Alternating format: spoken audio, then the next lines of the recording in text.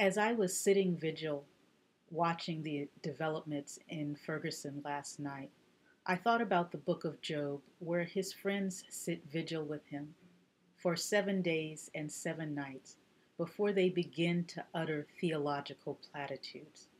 They sit with him, they look at him, and they listen to him. The church needs to sit with, look at, and listen to the people of Ferguson, Missouri. And we need to look at the racism in the United States of America that underlies those events.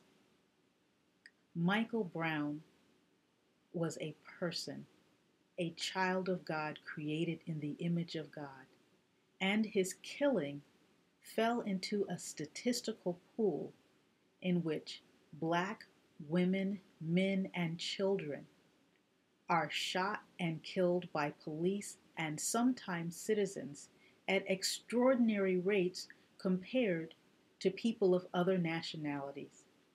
And most often, those who kill us are not held accountable in courts of law. For me, this stems from the inability to see Black people as fundamentally human and created in the image of God.